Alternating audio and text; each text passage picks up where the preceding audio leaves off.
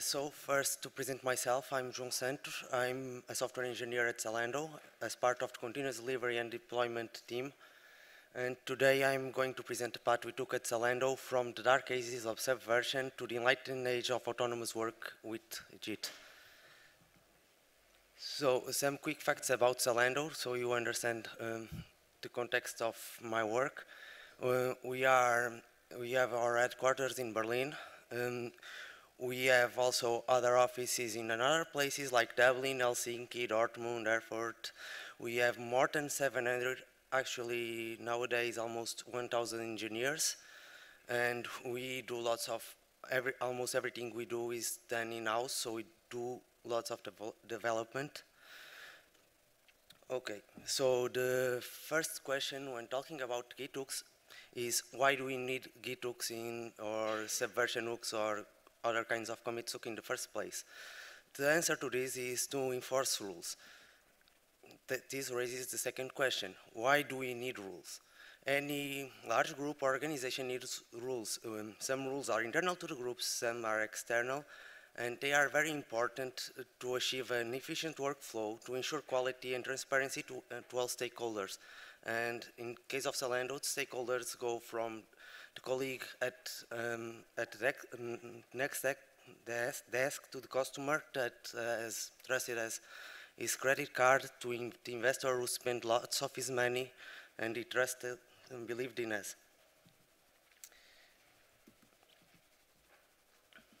Second question is how we enforce rules. Not all rules are enforced in git-hooks. Some rules are enforced before deployment. Some rules are only monitored, are not enforced. So you have to look at your workflow and see what rules can be enforced a priori or with checks, and what rules can be checked after you have moved on your workflow.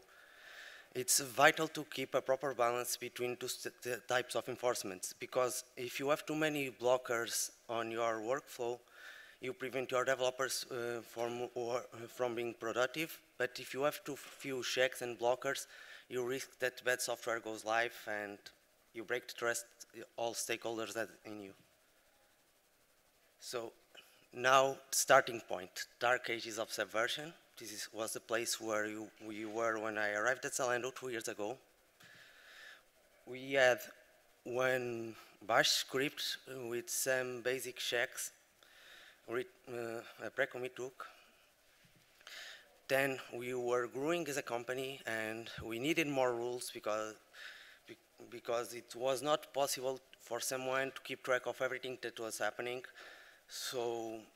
And it was not possible to keep a bash script anymore. It was not efficient, it was not maintainable, so we ported the subversion commit hook from bash to Python. Around December 2013, we started moving from Git because subversion was not good enough for us anymore, and we had to do something. So we started moving to Git. We still had same rules in place as before, and we knew we would still keep subversion for some time because we already had lots of teams, and some teams wanted to move faster and others slower, and not everyone wanted to move to Git, so we had to convince everyone, and we decided to do a migration in waves. So the first decision we took was to adapt the SVN commit hook to work on both SVN and Git. So we implemented Git hook as a pervasive hook because it's invoked at the same point on the workflow as the commit hook on subversion. This is when the user sends changes to the remote server, and because it allowed us to reject a reference or branch without rejecting the full push. The other alternative would be an update hook, but in that one, if you return an error code, it will block the full push, even if most of it is following the rules. Doing this had some problems. This approach had some problems. So the first problem in this plan was that Git is not subversion. There they are different in fundamental ways, and trying to support both would mean separate support for both of them. The other problem is that being distributed, Git is more flexible than Subversion, which means that people don't use Git the same way they use Subversion, and they don't use Git in the same way that other people use Git. Even the first teams at Zalando to migrate to Git start experimenting different workflows, and this was a good thing because they were very different projects, and different projects have very different requirements. So it makes sense for them to have a different set of best practices and slightly different rules and different branching strategy. But this also forces us to rethink how we check the rules and how we implement the rules, and we had to rethink the git-hooks. So we moved to plan B, where before we had one common hook for Git and Subversion. Now we decided to have two different hooks. In practice, this meant we forked the hook in two. The Subversion commit hook was deprecated, so no more changes there because we don't want this to really support the Subversion anymore. And we continued to work on the Git pre-receive hook. Because different teams wanted to use different workflows, we moved away from the one-size-fits-all strategy and allowed teams to specify a set rules for themselves. So this is the way we allow teams to set rules for themselves. We have a configuration format based on YAML, where stash projects and repositories could mesh several rule sets by name. This is similar to CSS. So for example, you can see there that one team could have one general rule for themselves, for their project, but for a specific repository, they could change part of the rules and not the whole set. And a second team could have a completely different rule set because they have different needs.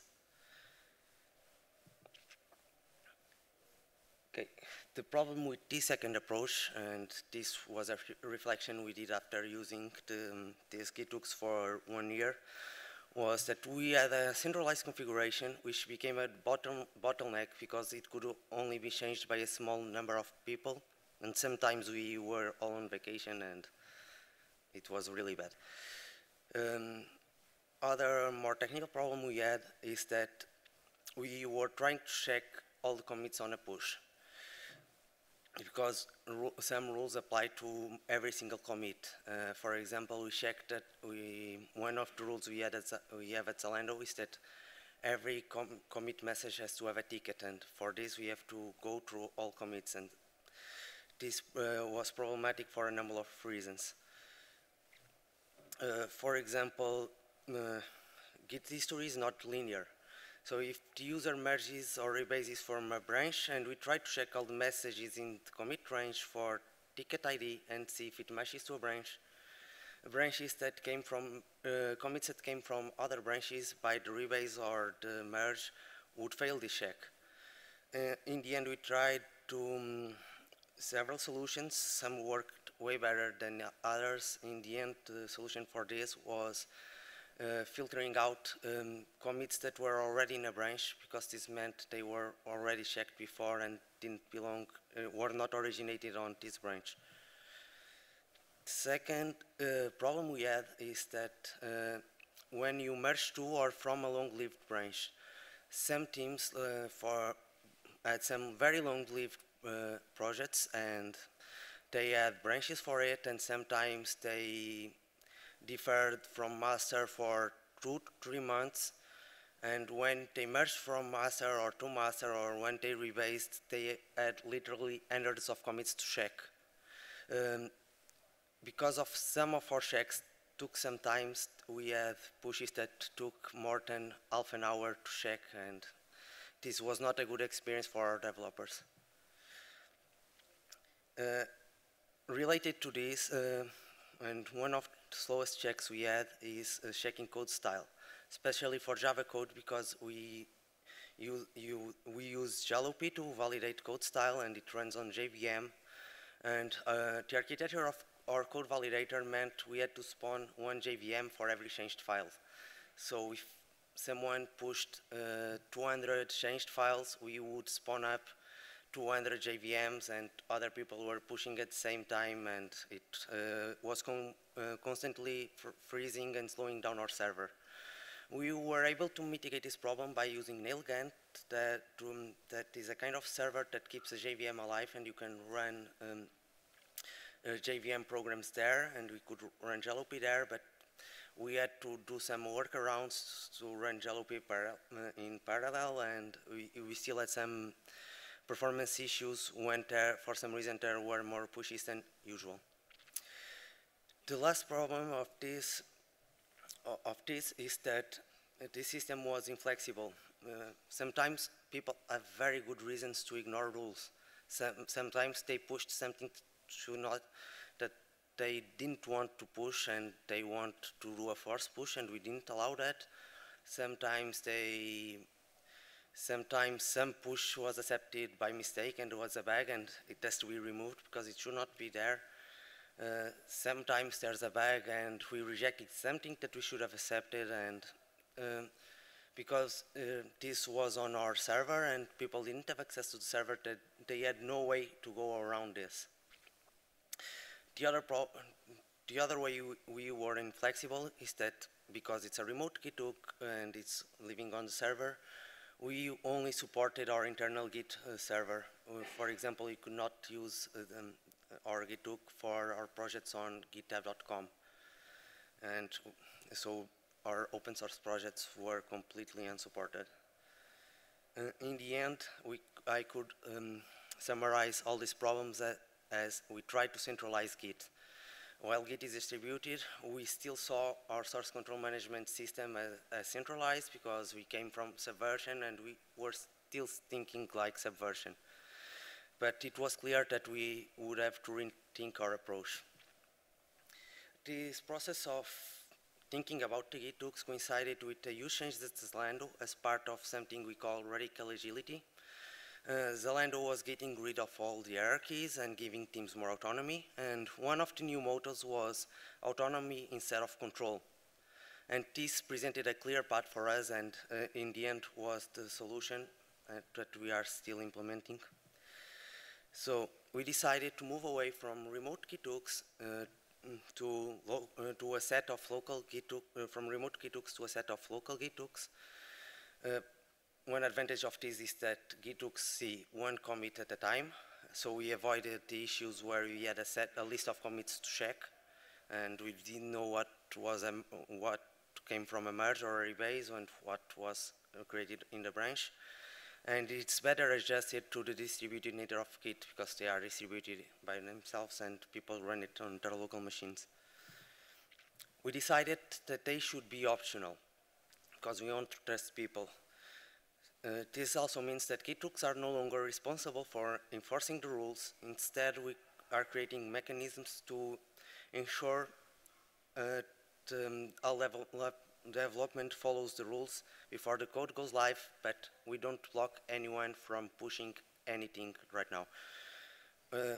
We did this because we believe git-hooks should be seen as a tool to help autonomous developers and not as a barrier that makes their work harder.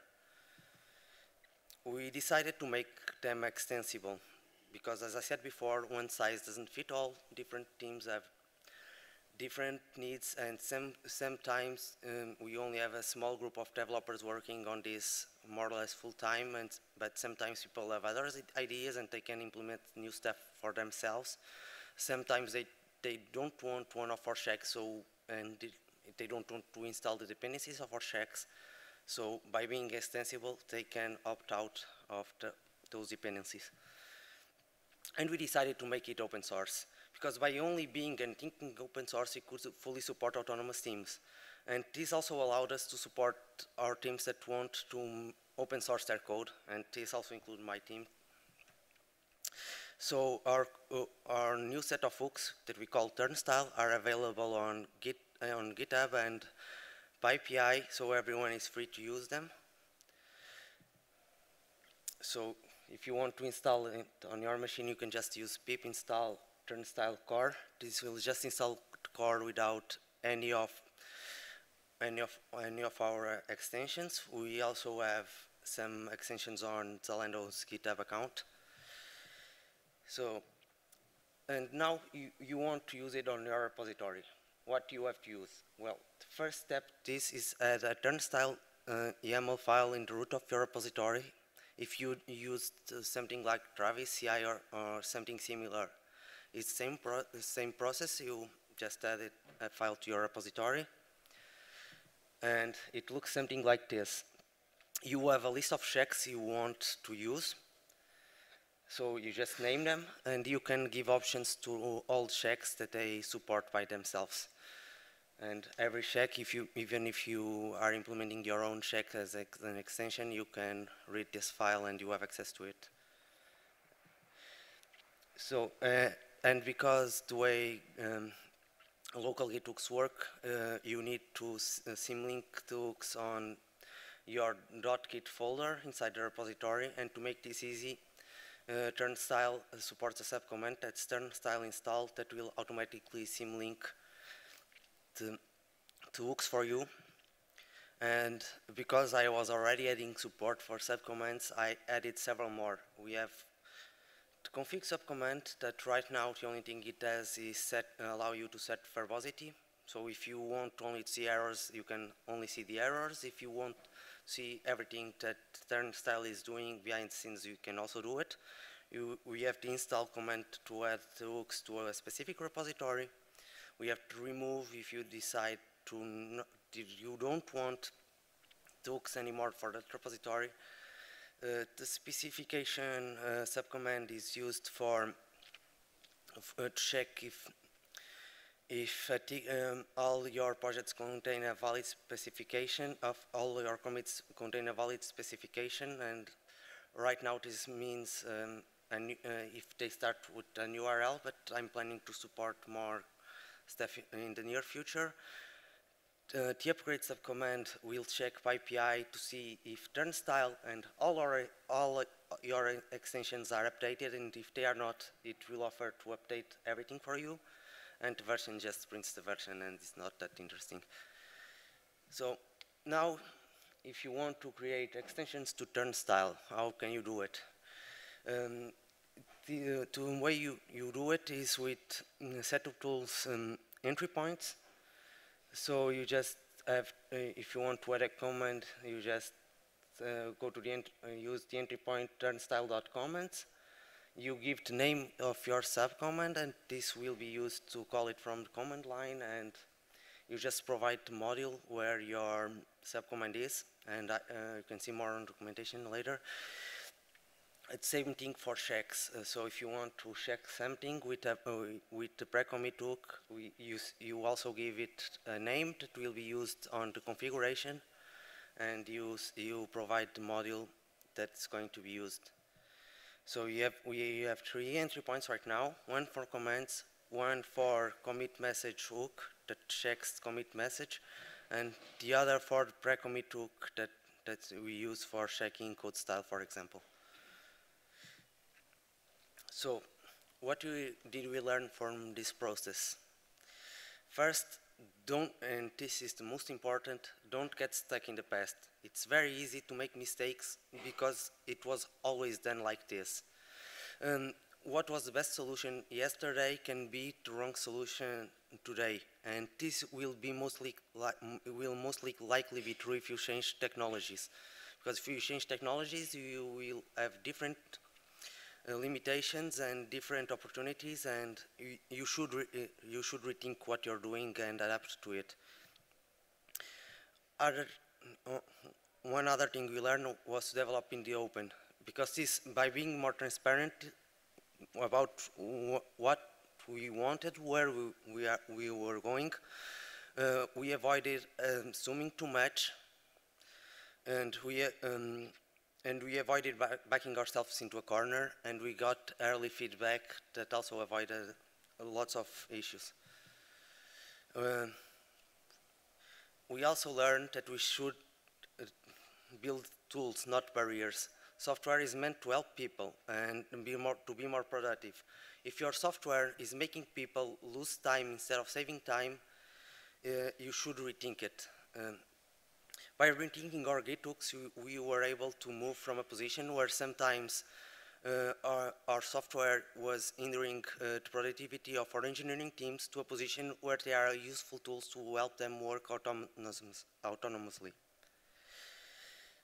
So, any question?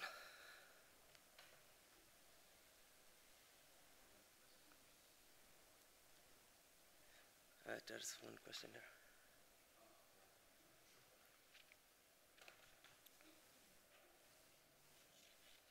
Hi, thank you for the talk. My question is about the cost and the effort of any change, because you were talking about your company changing. Can you speak louder? I cannot hear you. Oh, sorry, now? Yes. Yes, thank you. I was asking about the effort of changing in each step, because sometimes, okay, leaving subversion may be a good thing, but changing for centralized hooks to local hooks and everything, about the effort. Yes. Yes, it's an art process, and we are still working on it. Some teams and actually are doing things where we are disabling checks on the remote hook in phases, and telling people now start using this, and we are trying to make it compatible. So the only thing that's not working same way on the remote git-hooks and local git-hooks is specification, because before we only allowed people to use Jira tickets, and now because teams are autonomous, we want to allow them to use whatever solution they want. So now we support more stuff. Fortunately, at Zalando, we are already used to always question everything, and is one of our philosophy. If you are doing the same thing all the time, you should question yourself and see if there's no better way to do it. And it's part of our corporate culture, and that doesn't mean that people don't complain that we are changing again and that we have to manage it, but at least in relationship to this, most feedback I have is that people are happy to be able to control when they use the hooks, how they use it, and they are very happy that they don't have to rely on me and my team to change stuff for them.